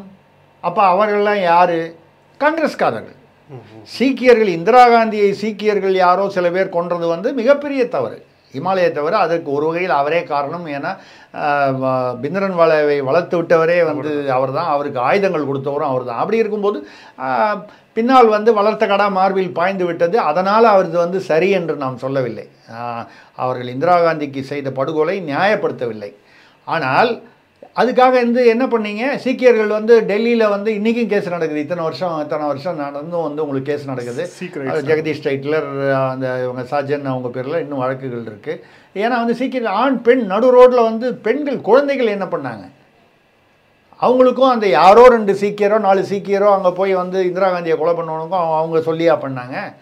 எப்போ நியாயம் என்பது இருதரப்பிலும் பார்க்கப்பட வேண்டும். குற்றங்கள் யார் செய்தாலும் அவன் என்ன ஜாதியாக இருந்தாலும் என்ன மதமாக இருந்தாலும் எந்த இனமாக இருந்தாலும் குற்றம் குற்றமே. அந்த வகையில் இது தமிழ்நாடு வஞ்சிக்கப்படுகிறது, தென்னாடுகள் வஞ்சிக்கப்படுவது அப்படின்னு சொல்கிறதெல்லாம் வந்து ஒரு அரசியல். ஏன்னு கேட்டால் இந்த அரசியலுக்கு முக்கியமான காரணம் வந்து இந்த இண்டி கூட்டணி, நான் கூட சொல்லுவேன் புள்ளி ராஜா கூட்டணி. இந்த புள்ளி ராஜா கூட்டணி வந்து பொலபொலத்து விட்டது. இது நெல்லிக்காய் மூட்டை மாதிரி. இது இந்த தேர்தலுக்கு முன்னால் இப்படி தான் நெல்லிக்காய் மூட்டையை அவுத்திங்கன்னா எப்படி எல்லா பக்கமும் ஓடுமோ அது மாதிரி ஓடும் என்று நான் பல நேர்காணல்களில் பேசியிருக்கிறேன். அது வந்து நான் தான் ஏதோ பெரிய அறிவுஜீவி பேசினேன்னு இல்லை. இது வந்து ஒரு சராசரியாக யார் வேண்டுமானாலும் சொல்லக்கூடிய விஷயம்தான். அதே மாதிரி கரெக்டாக நடந்துக்கிட்டு இருக்கு. இப்போ இவங்களுக்கு வந்து இப்போது என்ன மேட்ரை எடுத்தால் மோடியை எதிர்க்க முடியும், எதிர்த்து நிற்க முடியும், ஜெயிக்க முடியுங்கிறது அடுத்தது. முதல்ல எதிர்த்து நிற்பதற்கே கஷ்டம். அந்தம்மா மம்தா வந்து சீட்டு கொடுக்க மாட்டேங்குது காங்கிரஸுக்கு, கெஜ்ரிவால் கொடுக்க மாட்டேங்கிறாரு பஞ்சாப், ஹரியானாவில், டெல்லியில். அகிலேஷ் யாதவோடையும் பிரச்சனை இருக்குது. காங்கிரஸில் ஏற்கனவே வந்து கேரளாவில் வந்து அவங்க எதிரிகள். இப்படி ஒரு மேஜர் மாநிலங்களில் வந்து காங்கிரஸுக்கு இல்லை. காங்கிரஸ் மட்டும் இல்லாமல் ஒற்றுமையும் இல்லை. கெஜ்ரிவாலும் மம்தாவுமா சேர்ந்து வந்து கூட்டணி அமைச்சிட போகிறாங்க. ஒரு உதாரணமாக சொல்கிறேன். இல்லை, அதில் பாரதிய ஜனதா பிரமாதமான அரசியல் செய்கிறது. அடித்து தூக்கி நிதிஷ்குமார் இந்த பக்கம் தூக்கிட்டு வந்துட்டாங்க, சரண் சிங் பேரனை தூக்கிட்டு வந்துட்டாங்க. இப்படி பஞ்சாபில் வந்து அகாலிதால் வந்து மீண்டும் பேச்சுவார்த்தைகள் நடந்து கொண்டிருக்கின்றன. இப்போ வரும்பொழுது அவர் 400 சீட்டு வரும்னு சொல்கிறதுக்கு 400 இல்லைன்னா கூட 350 வரதுக்கான வாய்ப்புகள் இருக்குது. இப்போ இவங்களுக்கு எந்த செய்தால் இதை நிறுத்த முடியும், இல்லை அட்லீஸ்ட் வந்து ஒரு கௌரவமான தோல்வியாவது வந்து வாங்க முடியும். தோல்வி கிடைப்பது நிச்சயமாகிவிட்டது எதிர்க்கட்சி கூட்டணிகளுக்கு. மோடி ஜெயிப்பது என்பது அநேகமாக உறுதியாகிவிட்டது. ஆனால் வந்து அந்த தோல்வி வந்து படு மோசமான தோல்வி. ஒரு காலத்தில் வந்து எனக்கு அவ்வளோ சீட்டு வேணும் இவ்வளோ சீட்டு வேணும்னு கேட்ட முழுக்க 40-50 சீட்டு தான் வரும்னு மம்தா சொல்கிற அளவுக்கு மோசமாக இருக்குது. ஸோ இந்த சமயத்தில் ஏதாவது ஒன்று எதிர்க்கட்சிகள் செய்ய வேண்டும், ஒரு பரபரப்பை உண்டு பண்ண வேண்டும் என்பதற்காக இந்த வஞ்சிப்பது துஞ்சிப்பது அப்படின்லாம் வந்து சொல்கிறாங்களே தவிர இதில் ஒரு அளவு கூட இது வந்து உண்மை இல்லை. ஏன்னா இது உண்மையா இல்லையா என்பது யூபிஏ அரசில் வந்து ஒதுக்கப்பட்ட நிதிகள் எந்தெந்த மாநிலத்துக்கு எவ்வளவு ஒதுக்கப்பட்டது, தமிழ்நாட்டுக்கு கர்நாடகாவுக்கு எதுக்கு எவ்வளவு ஒதுக்கப்பட்டது என்ற புள்ளி விவரங்களை எடுத்து பார்த்தாலே இவர்களுடைய பம்மாத்து வெளிப்பட்டுவிடும், சாயம் வெளுத்துவிடும். இவ்வளவுதான் என்னுடைய கருத்து. நன்றி சார். பல கேள்வி. மிக்க நன்றி.